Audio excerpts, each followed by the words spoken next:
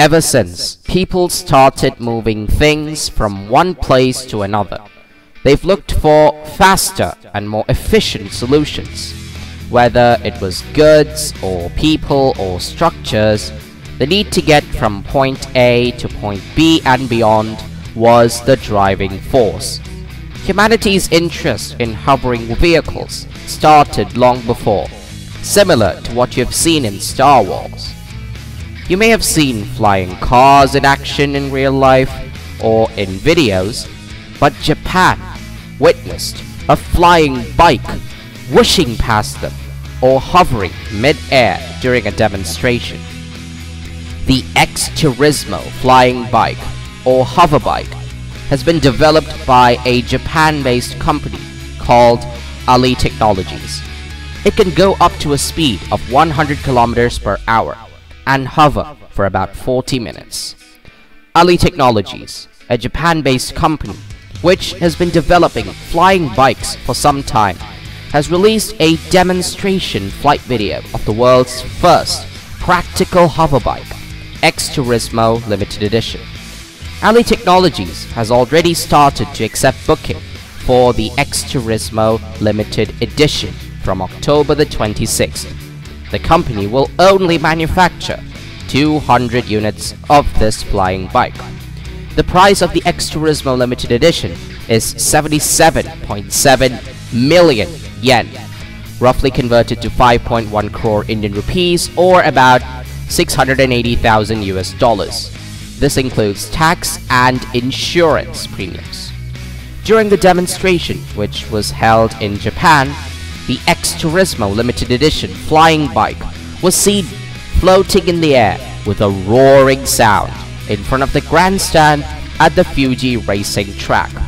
It was also seen slowly swirling in the air while drawing a figure of 8. The XTURISMO flying bike or hoverbike operates electrically with an internal combustion engine which runs on petrol. The company also plans to bring out a fully electric version of this flying bike by 2025. The weight of the XTURISMO flying bike is about 300 kilograms. The flying bike stands 3.7 meters in length, 2.4 meters wide, and 1.5 meters in height. It could only seat a pilot for now.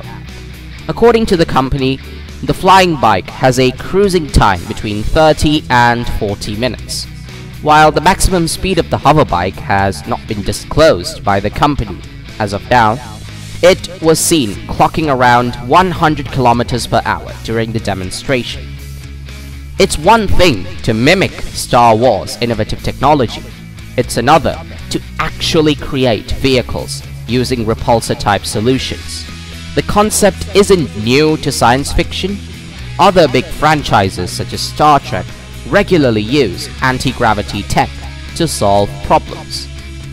Hoverboards were first described by the author M.K. Joseph in a 1967 science fiction novel and popularized by the Back to the Future film franchise.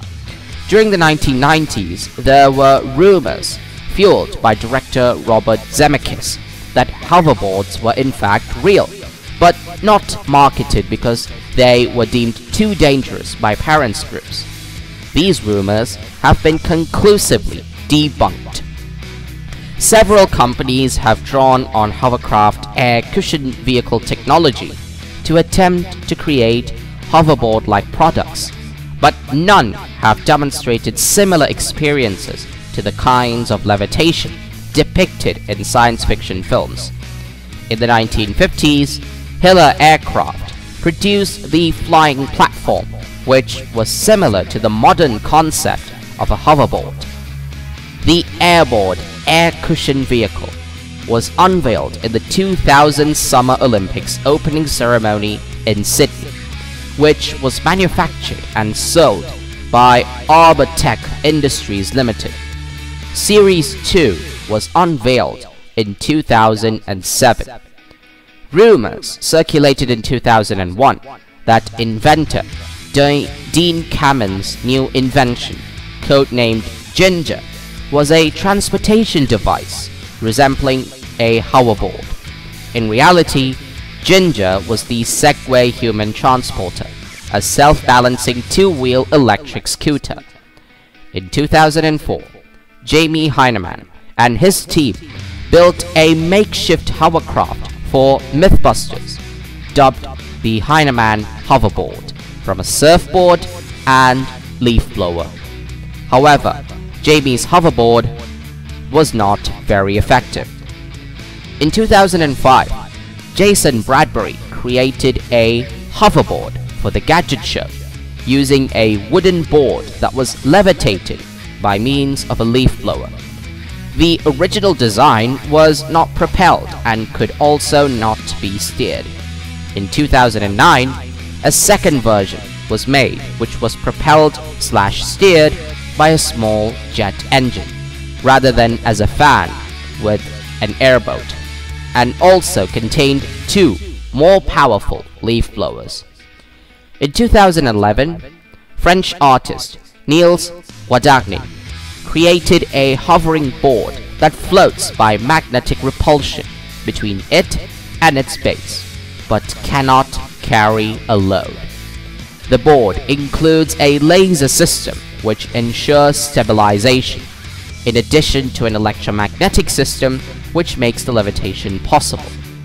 In 2011, in October, the Université Paris Diderot in France presented the MagSurf, a superconducting device which levitates 3 centimeters or 1.2 inches above two magnetized repulsing floor rails and can carry up to 100 kilograms.